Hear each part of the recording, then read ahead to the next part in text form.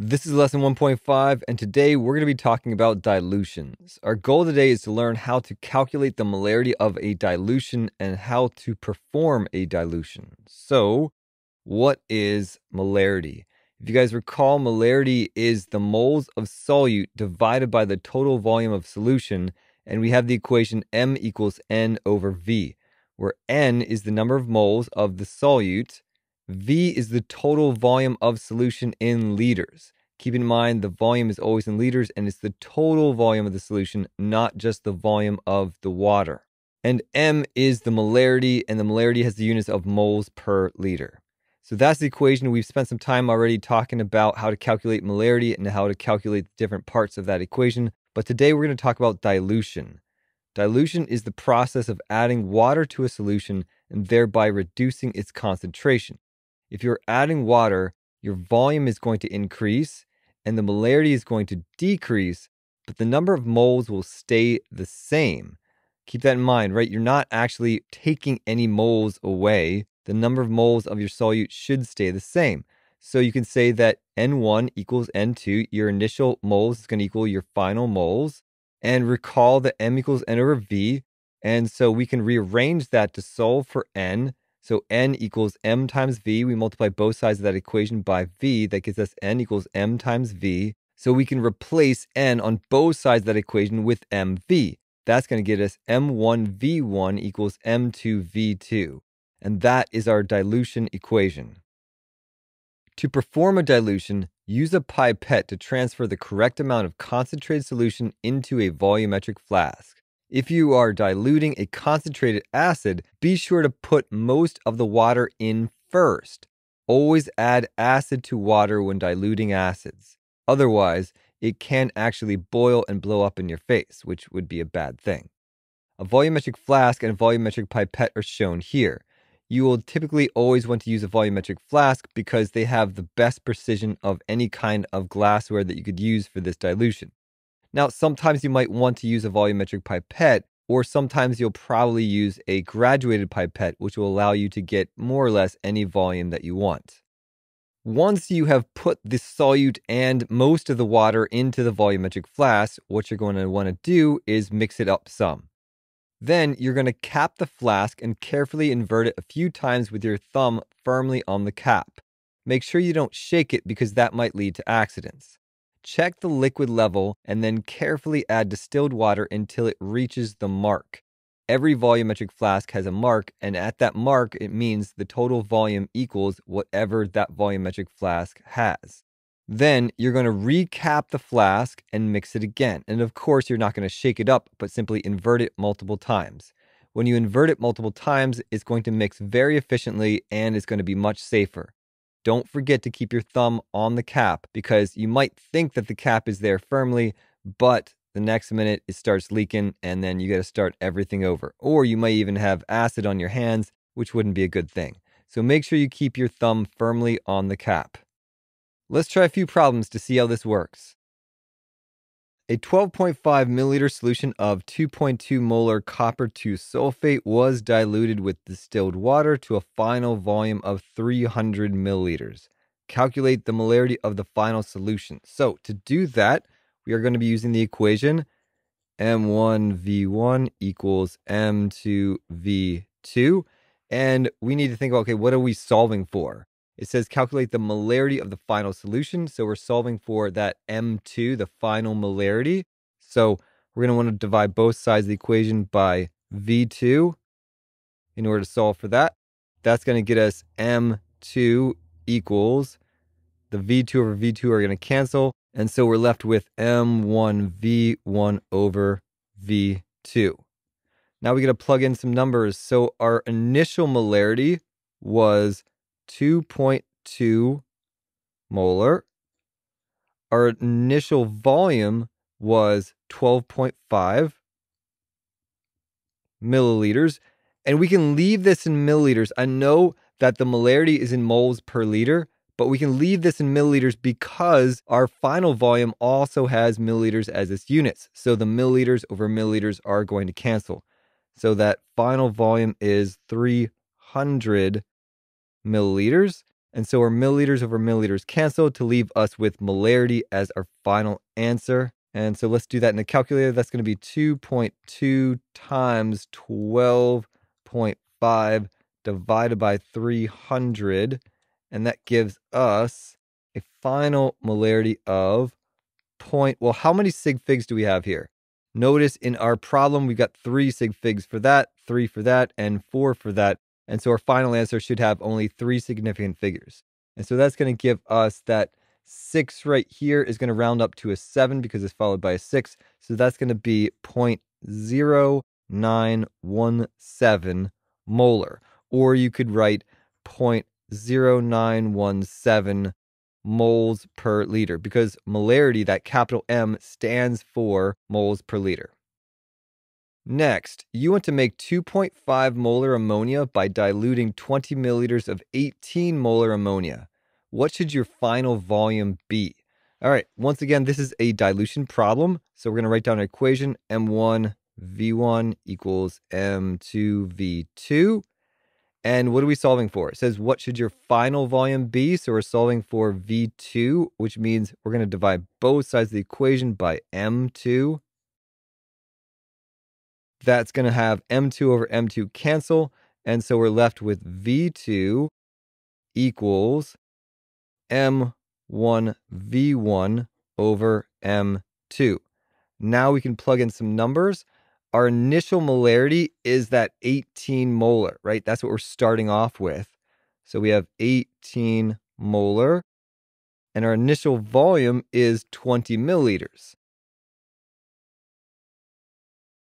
Our final molarity, which is what we want to make, is that 2.5 molar.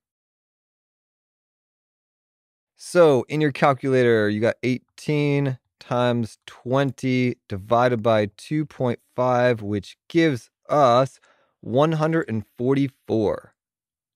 144. My molar over molar cancels, leaving me with milliliters as our units for our answer.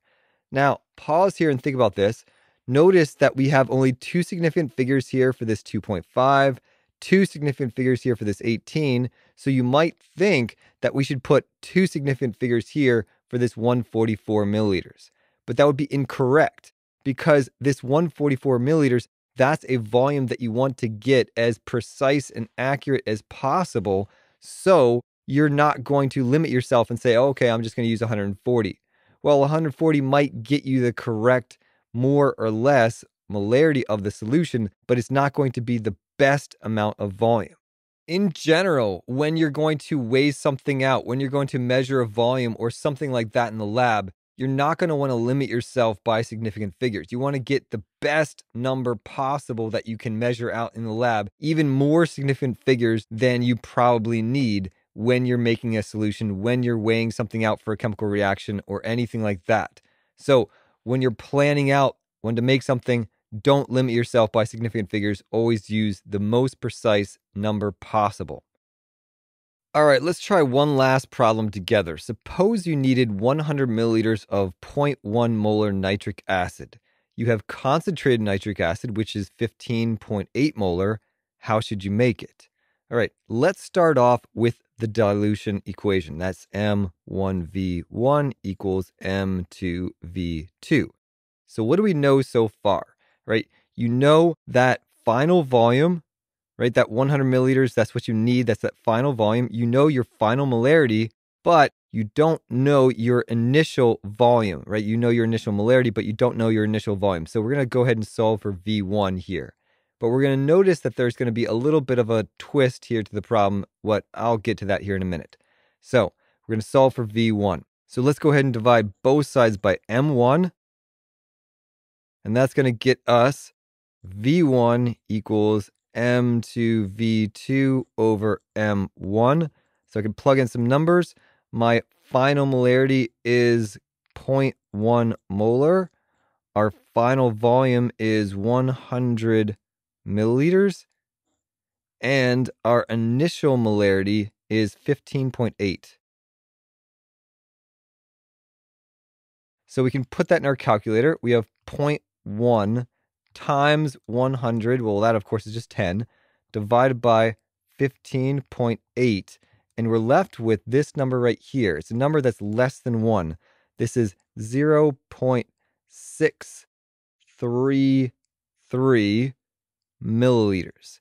Now, the problem with this is you might not be able to easily measure this out in the lab. You might be able to use a micropipette, but you might not actually have access to a micropipette. And typically, you're not going to want to use a micropipette when dealing with concentrated acids. So instead, the typical thing that we're going to want to use is we're going to use glassware. We're going to use a glass graduated pipette to get the acid out. And then we're going to do an initial dilution and a final dilution. So typically what we do here is we do a series of 2 separate dilutions.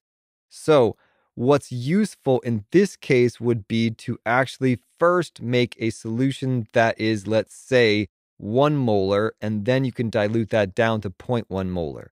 Because 0.633 milliliters would be a very difficult volume to measure in any kind of glass graduated pipette. All right, so let's do it this way. Let's go ahead and make a stock solution of 1 molar nitric acid. And so to do that, we're going to use the same equation that we used before, only this time our V1, which is still going to be M2V2 over M1, is now going to be an M2 of 1. We still have 100 milliliters that we can make, 15.8 molar, and that is simply going to be 10 times as much as this number that we calculated before. So we have 6.33 milliliters of our concentrated nitric acid that we're going to measure out. Now we're going to need to do another dilution in addition to that to get our final volume, but that dilution is going to be much easier to do. So once we have our stock solution, then we're going to want to dilute that down. And so once again, we're going to solve for another V1. So V1 is going to be M2V2 over M1. And now our new M2 is going to be 0.1 molar. That's our final molarity that we want to solve for. And let's go ahead and put everything into a 100 milliliter volumetric flask because that's probably the glassware that we have and it's fairly reasonable. And now our M1, rather than 15.8, is simply 1, right? Because we made a stock solution of this 1 molar nitric acid, and now we can use that to make more dilute solutions. All right, and so we can do this math in our heads, right? So this is going to be 0.1 times 100, so that's going to be 10 divided by 1 is just 10 milliliters. So what you're actually going to do in the lab is you're going to take a 100 milliliter volumetric flask and you're going to put some water in it. In fact, you're going to put a lot of water in it, not all the way up to the mark, but probably about 80 milliliters of water into that. It doesn't matter exactly how much. And then you're going to use a glass graduated pipette to get 6.33 milliliters of that concentrated nitric acid, and you're going to add your acid to that volumetric flask that has water in it already. All right, and then you're going to cap it, invert it several times, and you're going to put more water up to the mark until you have a nice stock solution that's 1 molar nitric acid. Then you're going to take that stock solution and you're going to do this again, and you're going to put 10 milliliters of that stock solution into another 100 volumetric flask, and you're going to add water, distilled water, to put that up to 100 milliliters. And you're going to now have 100 milliliters of that 0.1 molar solution of nitric acid, which is exactly what you wanted. Oftentimes, when you want to make a highly dilute solution, such as 0.1 molar of something, and you're starting off with a highly concentrated solution, such as 15.8 molar, you're going to need to do a series of dilutions, sometimes 2 different dilutions, and sometimes even more. All right, have a great rest of your day. Stay curious.